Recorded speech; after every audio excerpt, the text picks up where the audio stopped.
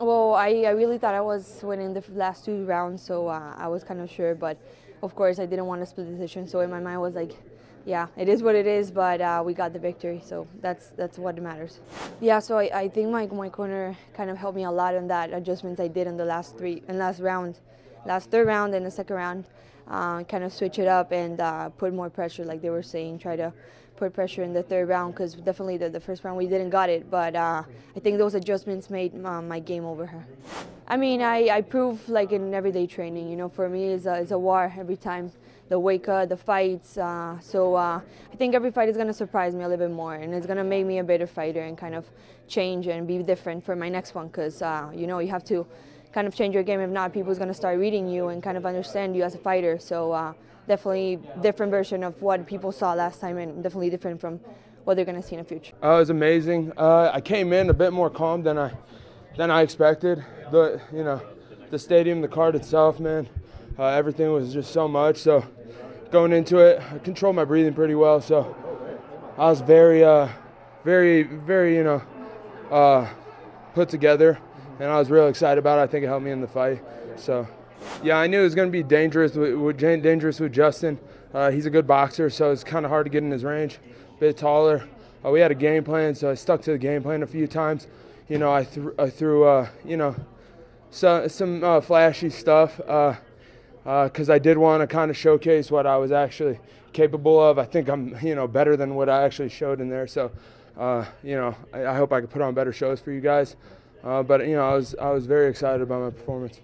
Yeah, we're throwing back and forth a little bit. I knew he had some respect for me. I had some respect for him. Before the fight, nodding head, smiling, but I could tell he was kind of respecting my power. A lot of people think I'm a smaller light heavyweight, but I do pack a punch. And I think he understood that. So I think he was also hesitant on coming in, which worked for my game plan. So it was good. Tonight I said it in my first interview. Some alcohol, maybe a burger, and some In-N-Out burger. Coming back, getting some Swensons, and some donuts. Tomorrow probably something nasty. I don't, no specific person in mind. I know the UFC is going to take care of that. They did. This is a great matchup for me. They did a good job. I didn't even say anything. So I'm just going to count on them. I'm just going to go back in the gym and keep training, and we'll see what happens. Honestly, it was just enjoying every moment. I've been practicing it for quite some time, and, that starts driving to the venue, in the locker room, the warm-up, and just enjoying my walkout song and the audience, and every moment. What that does is slows down, and I was able to see everything that he was doing once I was in there. Time was just moving really slow, and so I was just reacting, responding. Honestly, the ingredients are already in the oven, so we're just going to see how it turns out, and then it was fantastic. I've been imagining, envisioning this moment since I was like 12 years old, right? So people ask me the question, what does it feel like being in the UFC? Like, it's expected, and I have these extreme goals and requirements of myself, and it's now coming into fruition. And so I see more, a lot more. I loved it. My Instagram, my social media was just blowing up with like all his fans, and honestly, whether it's positive or negative, they're for me or against me, like, just watch the fight. And so hopefully with my respect and my positive attitude and the way I fight, I'm able to adopt a lot of these fans. And I just want anyone, whether they want me to win or not, to just enjoy my performances. I mean, if I can fight the champ, it'd be great. And then he worked my way down that list. I'll fight anyone, but I'm just here to have fantastic fights. I'm not going to sit around and wait for the perfect fight. So I'm just going to get one as soon as possible, and we're going to keep having performances like this. Yes, I kind of thought the whole fight would go the way the first round went, but I felt him breathing a little bit heavy.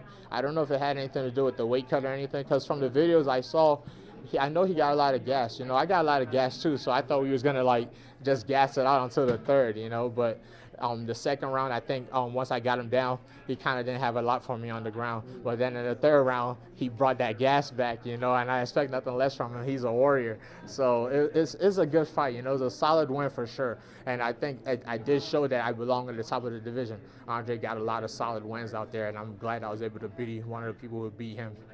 The secret, the cat's finally out of the bag, because everybody just thought I was a striker. But the secret is, if anybody do deep research on me, they know who my coach is, you know. His name is not something small in the grappling community. And the fact is, I train with him more than I train with any one of my other coaches. I train with him more than I do boxing. I train with him more than I do kickboxing or Muay Thai. I'm there every single day. And I finally got to show my BJJ skills, and I'm glad that everybody was impressed. Not right now. I'm going to go back and talk with my coaches about it. Right now it's just about healing up. You know, I really kind of, my mom's in the audience, you know, so I kind of just want to go to her and give her a big giant hug, you know. I'm still hoping that we could get some like a performance of the night bonus, you know. It'll really change my life, and I really want to, that money will go towards a lot of good stuff, man. It'll also be nice to be the first person in my family to see 6 figures, you know, so that would be enjoyable. I feel really good about my performance. Very accomplished. You know, I trained very hard leading up to this fight. Spent a lot of time doing all aspects, you know, my wrestling, my clinch work, my jiu-jitsu. Awesome coaches, John Wood, AJ Matthews, Mike Pyle, Lorenzo Pavlica. Man, I've always felt very stiff, you know, striking, and the game plan going into this fight, you know, my coach John Wood helped me come up with, gave me this plan, said like lots of footwork, lots of movement. I was really hoping that I'd feel more comfortable and moving and stuff, and the opportunities would be there. And it happened, it was true. I did feel more confident going into those later rounds. John said, don't go down, but I went down there. I mean, I feel like if I can get half guard, I'm very good there. You know, Mike Pyle taught me a lot of half guard stuff, and I want to finish by elbows. It's like my favorite finishing style, so I wanted it. My real fans put a bet on me, so I hope they're very rich right now. Man, I'm not afraid of anybody in the flyweight division, as long as they make weight, you know, show up, make weight. You know, I'm just getting better and better, so I just hope to fight a lot this year. I'm ready. I'm getting better and better. That's always the work, you know, we've been planning to do the whole camp. You know, me and my team on Forges MMA and Team Ferreira Brazilian Jiu-Jitsu, we did it, you know, and it's a big deal for me, you know. I don't see nobody submitted him before, and on the UFC, I'll be the first one, you know, and that's really big for me. I came to be like do an impact on my division, and I'm pretty sure I'm doing my job, you know, and I'm excited to see what's gonna be next now. Yeah, the results is much more like great for me, because we've been doing a lot of work, you know. In the last 5 years we've been together, me and my coach, we've been going through thick and thin, you know, like hard works, hard fights, but you know, we got to the momentum, we taken advantage. My team like been always behind me, support me, and I just have to say thanks to every single one, like Damian, Neil, you know, Alex Moreno, you know, Victor Martinez, Luke Flores, and all those guys. Like, damn, I can't say like so much work they put like for me and sacrifice, and I can show them like how much grateful I am right now. And what I'm looking for now is just getting, you know, get a rank and see what's gonna be next for me. Whatever fight I'm waiting to fight. I cannot start calling people out yet. I think I have to, you know, pass one more step and say, okay, now it's time to start calling people out. Yeah, we knew, you know, he had good striking. That's where he's mostly comfortable, but he also has arm bars off his back. And I landed in guard. The plan was to land, you know, to the side mount, but I landed in guard, so I had to kind of withstand that and try to just land ground and pound, make him uncomfortable. And he was active off his back too, but once he opened his legs, I passed, felt really comfortable there. And, you know, once you leave your neck out, I head hunt and I take advantage of it, so that's what I did. Yeah, for sure. You know, number one, getting bumped to the main card was cool. You know, you get that opportunity, you got to take advantage.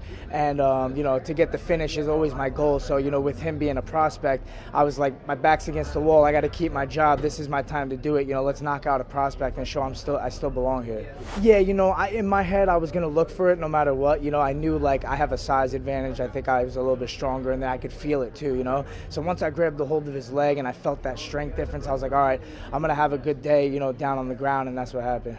Yeah, man, you know, they say don't waste call-outs, so I was going to call out Sean O'Malley for April 18th in Brooklyn. I know he's fighting in February, I believe, so if he gets a good win and gets a quick turnaround, we could still do it. So I wouldn't mind some Sean O'Malley action in Brooklyn, April 18th, yeah. I always want to do more, you know, I mean, no punches really landed and you know, I feel fine, I'm healthy, I'm moving forward, so that's always good, and that's what we want to do, is just you know, kind of take away their offense. And she's kind of a scrappy fighter, a counter fighter, and so we wanted to avoid some of, you know, her strengths, and we did that. But I definitely wanted to be more, just do a little more damage. But we're still moving forward. You know, we just were going to take the fight wherever it went. She kind of, I think, kind of went in. If I remember, I think she kind of engaged kind of more towards that clinch in the first round, and I was able to dominate her there. So I thought, well, let's work from here then. Why mess with something if it's working, you know? But I wanted to do more damage there, which, you know, there's always next time. I want something big. I want knockouts. I want stuff like that, you know. And I just know things that I could have done better, and that's what it is. I always want to keep learning, and I'm glad I feel that way, you know, because that means I'm still evolving. I think the only thing that this fight really shows, you know, Raquel usually makes like a scrap out of a fight, and I feel like I was able to kind of control her. I just didn't do it in as much, you know, strength as I wanted to as far as striking. So.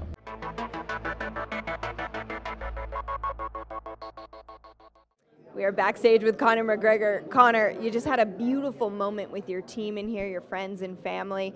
You have to be feeling on top of the world after a finish like that so quickly after a 15-month layoff. How you feeling? Yeah, I feel really good. You know, still more work to do. You know, I'm happy with where I'm at and where I've got to. Onwards we go. You know, when you started doing the shoulder shrugs there, what went through my mind was the mean mugs and shoulder shrugs, because that's what I felt like was happening there. When we separated, I saw the nose was busting, the eye was busting. I was like, they were tasty shots. It's a good shot, the shoulder. I wonder will all the so-called experts say, oh, he's just a left shoulder. You know the way they say he's just a left hand. Right. The absolute disrespect of them and the absolute lack of true knowledge that these men have, that they be saying these type of things. So, was that part of the game plan? I mean, your team was so confident all week long, and we could just tell at weigh-ins that they knew something the rest of us didn't know. Was that the game plan, come in there and to immediately do that? No, definitely not. You know, I had many ways, and I was ready to utilize all my weapons, all my arsenal. You know what I mean, including the wrestling, including the grappling. You know, so ready to showcase my skills. That's it. And I felt Donald does some things that's susceptible to a high kick also, you know what I mean? I know he was planning to kick me in the head, but I thought, you know, I may very well kick him in the head, so, and I did, and I'm very happy with that. He holds a phenomenal, breathtaking record of most head knockouts by head kick. And like, that is a serious, that record alone is probably worth more than a world title, in my mind, you know what I mean? To have the most head kick knockouts, it's in the UFC, that's insane. But I felt like he was coming for that, and I was going to surprise him with my own one, so happy days, I got him. Beat him to the punch. It still seemed like there was so much respect between you and Donald. I mean, I know you went over to him once it was all over. Yeah. What's that relationship like? Yeah, I like Donald very much. You know what I mean? How can you not, like I said about his records and that, he's a phenomenal fighter, a phenomenal man. He has his kid up a bit late, the old danger. I know he's a bit young and he doesn't really understand. He wouldn't understand the times and things like that as well. But I had to leave Junior at home and Kriya at home because I could have brought Kriya, to be honest. But because she doesn't really understand, you know what I mean? But Junior's at the age where he kind of does understand, but then he also doesn't. So, and it's late as well after 10 o'clock. So I was like, I'll just leave them at home. But I would have loved in that moment, like the way he has that moments with his family, his kids, or his kid. And no, I have a lot of respect for Donald, and he'll have my support for my forever. You know what I mean? We have a lot of respect for Donald on our side and his team. Said so beautifully. How did it feel making that walk? You know, it's been a long layoff, over 15 months. So many celebrities in the crowd. You know, there's so much energy in there. Did it feel any different this time around? It feels the same. It's just good. It's good to get it back under the belt. You know, when I put him down, I kind of jumped on him a little bit. I would have liked I could hear my coach then settle and pick the shot, and then I stepped around the head, pinned the head, and found the shots. You know, so that would be from being out too long. You know, we'd rush that little bit. You get that bit of excitement in that. So, still work to be done, you know. I've done some phenomenal work this camp. I got myself a lovely spot, you know, but sustaining the workload was very difficult, to be honest, you know, because I was pushing myself so hard. There was times where I was seeing grey.